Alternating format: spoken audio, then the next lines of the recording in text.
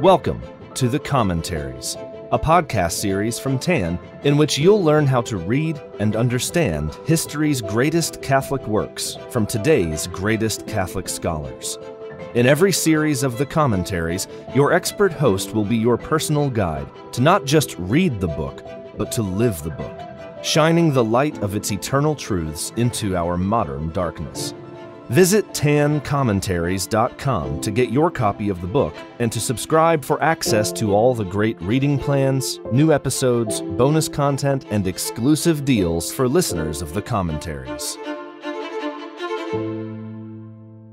Hello and welcome back. This is Father Robert Nixon here. I'm a Benedictine monk and director of the Institute for Benedictine Studies at the Abbey of the Most Holy Trinity in New Norcia, Western Australia. This is the commentary series on the Imitation of Christ, the great spiritual masterpiece by Thomas à Kempis. And today is day 11 of our series, and we'll be covering today Book 3, chapters 32 to 37 in the TAN edition of the work. And these are some of the most fascinating chapters in the book. They contain a certain amount of recapitulation of ideas which we've encountered already, and this is one of the characteristics. Thomas à Kempis wrote the book in this way so that we would revisit the same message time and time again. It's actually not the kind of book which is intended to be read through from beginning to end like a novel, although I guess you could do that. But it's really designed to be read one chapter at a time, and each chapter contains enough material for meditation and reflection for an entire day.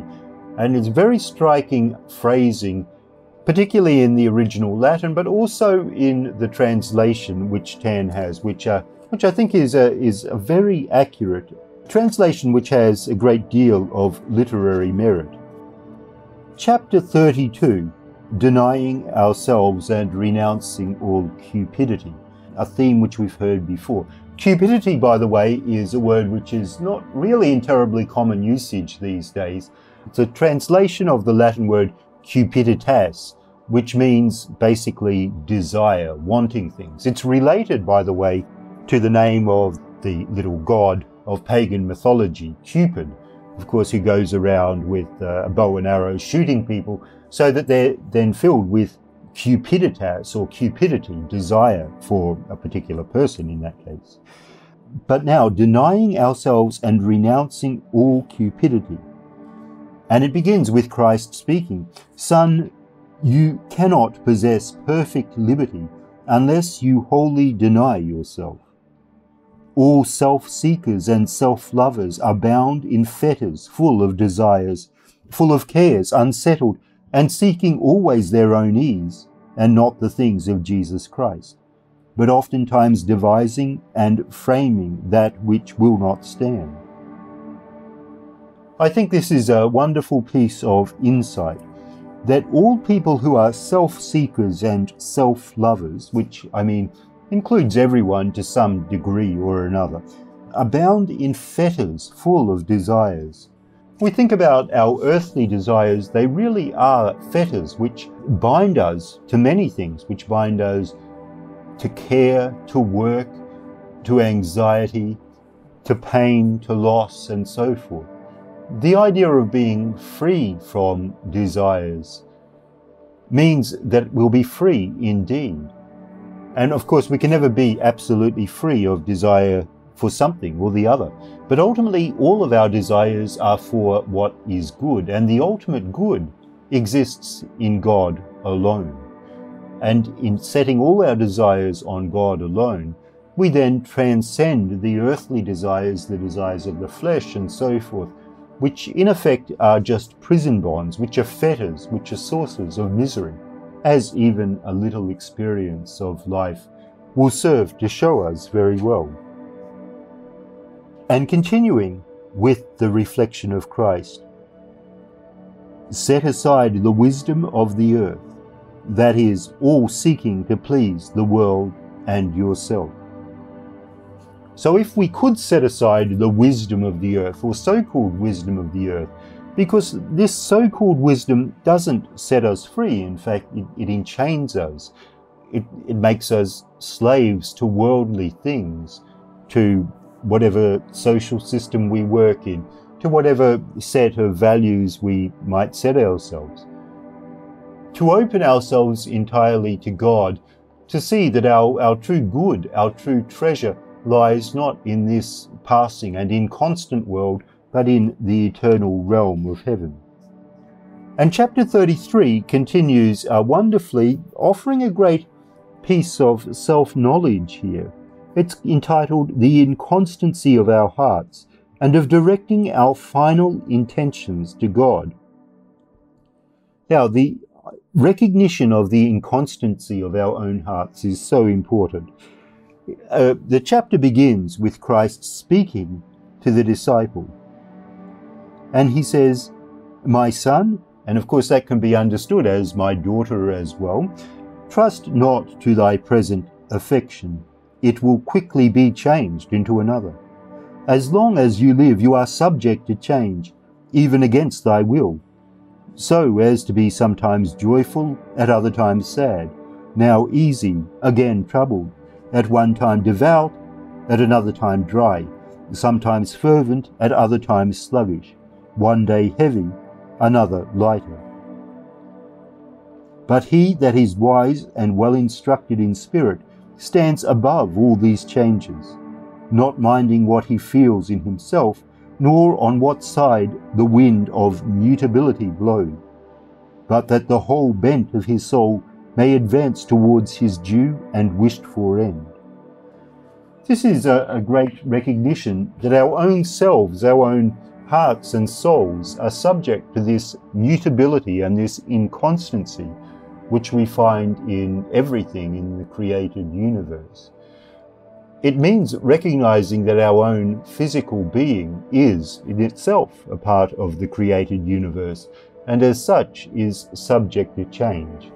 We all encounter this change, of course, in the process of growing older. If we look at a photo from ourselves from 10 or 15 or 20 or maybe even 5 years ago, we can often be struck at, we're the same person, but that we've changed quite a lot.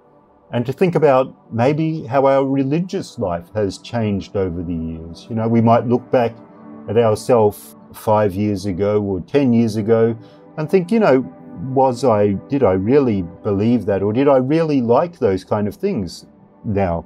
And in some cases, of course, there's a part of us where there's continuity and identity, but there are so many things which change. He is advising us here to rise above those changes, to see them for what they are. And I think that particularly applies to our emotional state.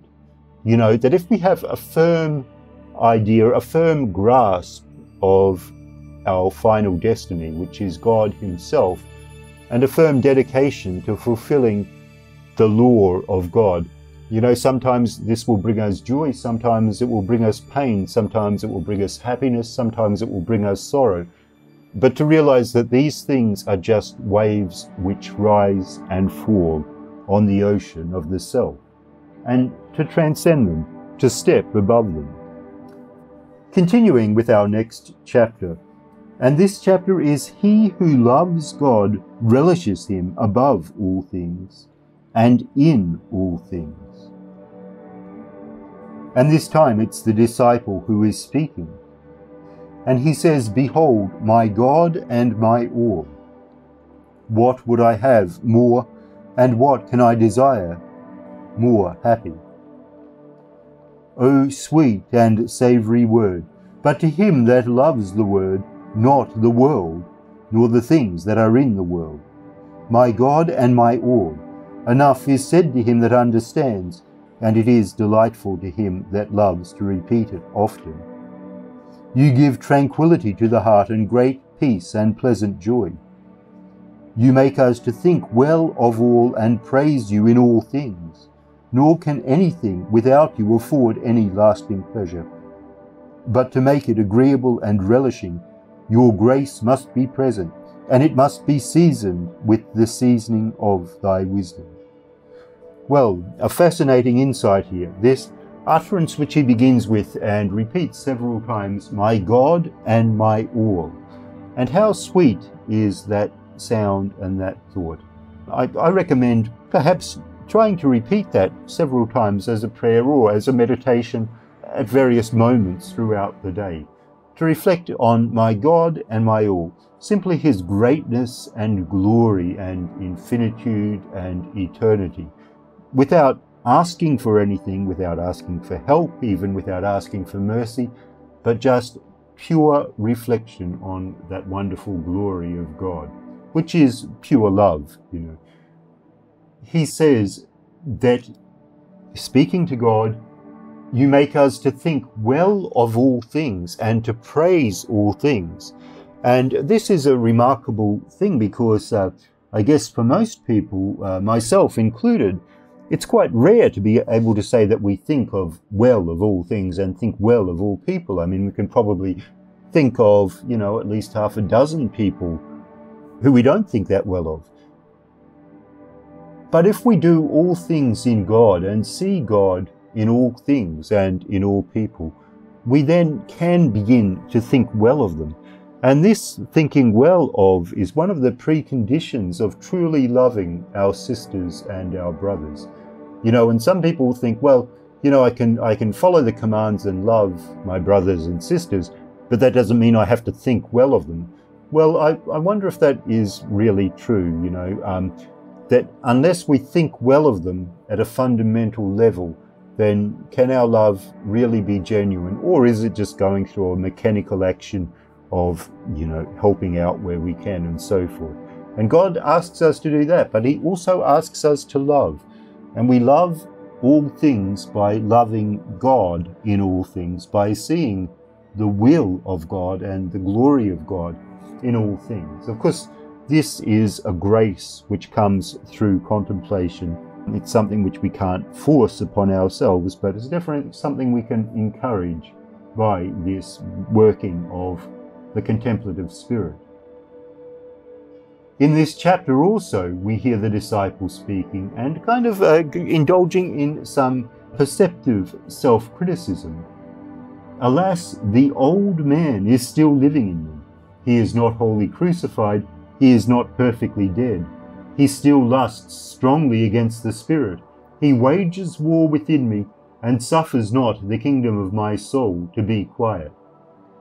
Well, this is very dramatic to recognize that in all of us, although we're renewed by the grace of God in the sacrament of baptism, this old man, this man of dust, the old Adam, is still within us, fighting against what God is calling us to be.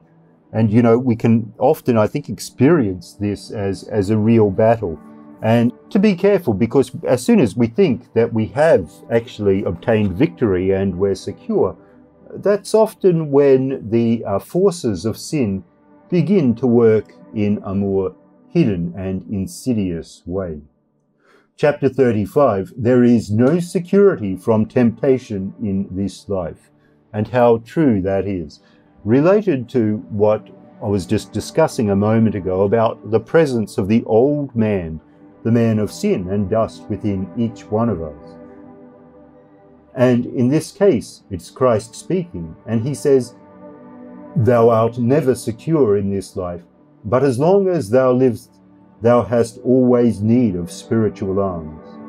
You are in the midst of enemies, and art assaulted on the right hand and on the left. If then thou dost not make use of the buckler of patience on all sides, thou wilt not long be without a wound." Well, here is a reminder that this present life for us is a battle, that we're being attacked by spiritual enemies, that we need to arm ourselves and prepare ourselves well. When we hear these kind of words, we should remember that it's spoken on a spiritual level. I mean, of course, there's a lot of actual human conflict in this present life as well, conflict against the elements of nature and so forth. I think the message of Thomas à Kempis isn't that we should kind of go out into each day as if we're expecting to go into battle with our brothers and sisters, because, that's a formula for for conflict and disaster. But what he is saying that we should go into each day expecting to fight against the forces of temptation, both from the world and within ourselves. And of course, that is really the battle which matters most. Not any victory in worldly things, but victory over the forces of sin.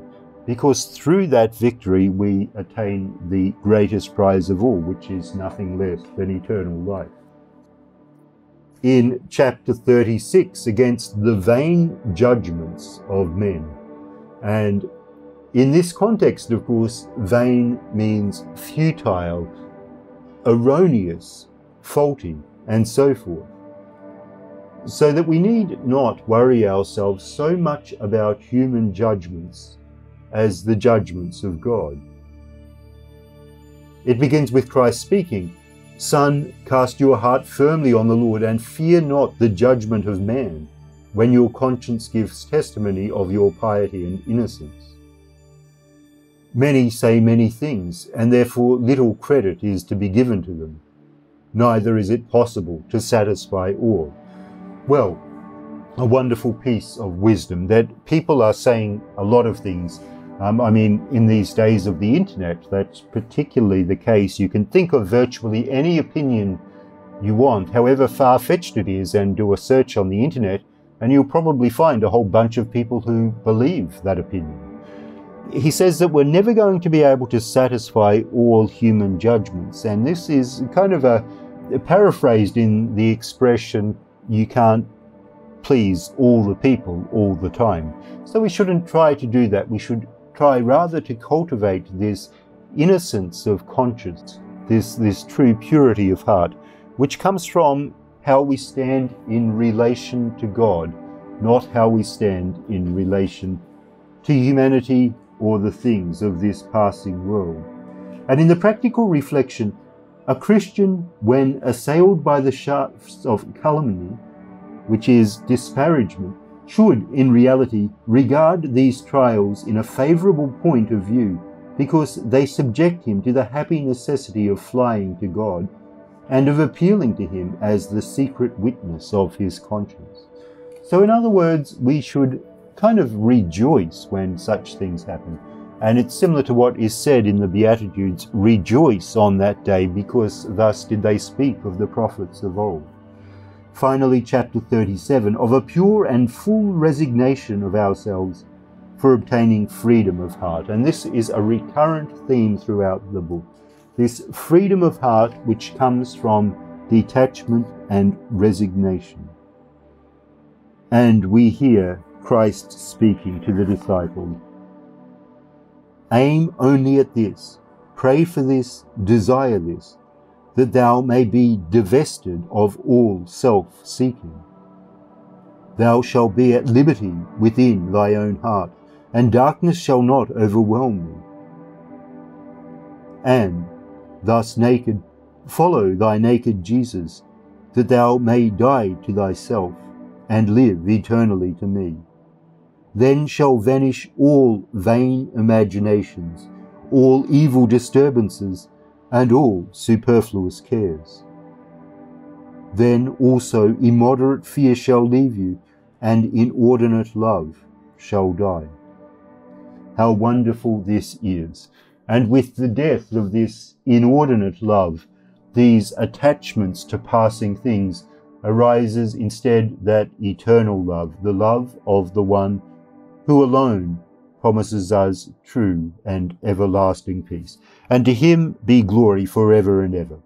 And that brings us to the end of day 11 in our study of the Imitation of Christ. Thank you so much for listening and for joining me on this wonderful journey into the spiritual life, led by Thomas à Kempis.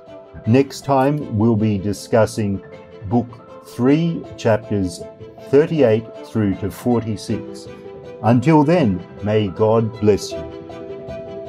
This has been an episode of The Commentaries, a podcast brought to you by TAN.